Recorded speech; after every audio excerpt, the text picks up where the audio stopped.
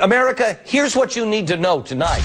I'm, basically a rodeo clown. If you have any kind of fear that we might be headed towards a totalitarian state, look FEMA out. Trailers, FEMA prisons, FEMA camps. I want proof. If they exist, I want pictures. I lost sleep last night worrying about this story, thinking about this story. But when I see, 9/11 victim family on television or whatever, I'm just like, oh, shut Well, up. Yesterday, we talked about debunking conspiracy theories. The only thing that I answer to is myself. And I just want to be able to look at myself in the mirror and also sleep at night.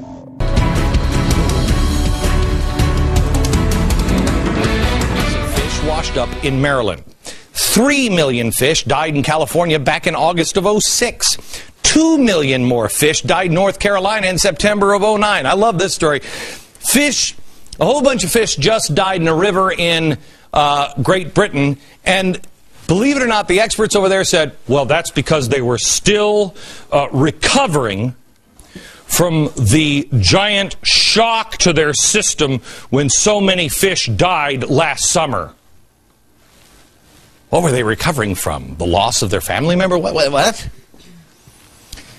When you read this, you start to realize that mass fish deaths aren't all that unprecedented.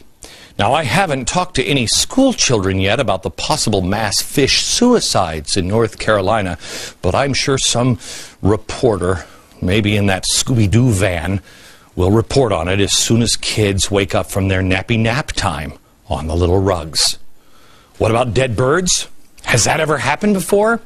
According to the U.S. Geological Survey, in the past 3 decades, there have been at least 16 events involving at least 1,000 birds that have all died at once. That's a little more than one every other year when this is happening. So why are we left with the impression that something's going on? Because I thought it never happened before because some faceless basement blogger says freak out.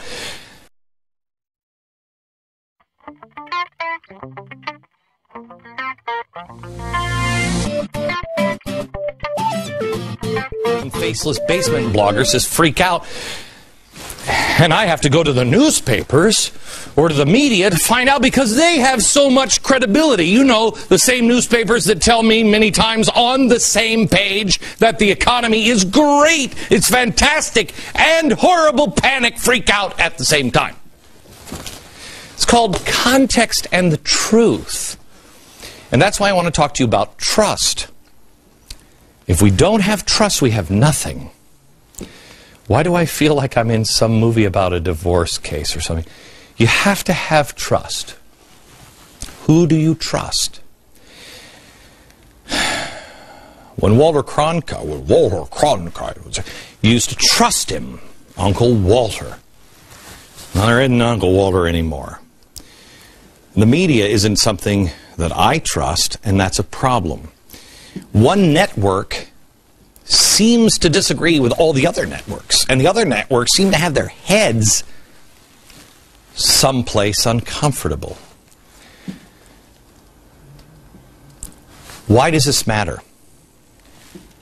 Well, because where are you getting the truth? Let me go to gas prices. The national average now is at $3.07 per gallon. $3.07 per gallon. Remember that number. You, of course, heard the media incessantly reporting about the high gas prices at the pump, right? Yeah, no, me neither. Why? Why? How come? Do you remember when gas was at $3 under George W. Bush? Well, the press seemed to care about it. It was the biggest problem ever. The Heritage Foundation recently reported on this. Back in April of 2005, Bush was grilled at a press conference on his handling of the $3 gas prices. The national average at the time that he was asked this question was $2 a gallon. A year later, he was asked at another press conference this. What do you say to people who are losing patience with gas prices at $3 a gallon? And how much of a political price do you think you're paying for that right now? So at 2, they're freaking out. At 3, they ask him this. By the following year, Democrats were holding press conferences about this issue. Had George Bush gotten his hands around this problem when he first took office, the price would not be $3 a gallon, but $2 a gallon, or $1.80 a gallon, or $1.50 a gallon.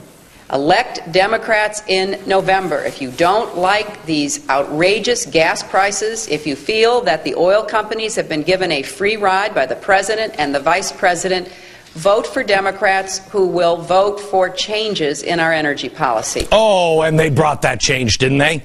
Hillary and Cynthia McKinney were so appalled by the high gasoline prices of $3 a gallon, they called for a windfall profits tax. Maxine Waters said she wanted the government to take over oil companies and national... Remember that video? In 2008, Harry Reid said gas prices were the nation's top priority. Sing it, Harry. Whether we want it or not, there's going to have to be a discussion as to fuel prices, what's going on. That's the #1 issue facing America today. It's more important now than the housing market. More important than the housing market. Wow. In 2008, former Speaker of the House, Nancy Pelosi, hammered President Bush for letting gas prices rise on his watch. Here's my question. Where is everyone now? Gas is $3 a gallon. I was on television saying, it can't last long. This is not good. Where were the other people that were saying that? The experts in the industry, including former Shell CEO John Hofmeister, who at the time was saying this then with me on my show, is now predicting $5 a gallon gasoline this time around. Eric Bolling from the Fox Business Network, who has 23 years experience in the oil industry, says $7 a gallon gas prices are coming. That's great. Hey.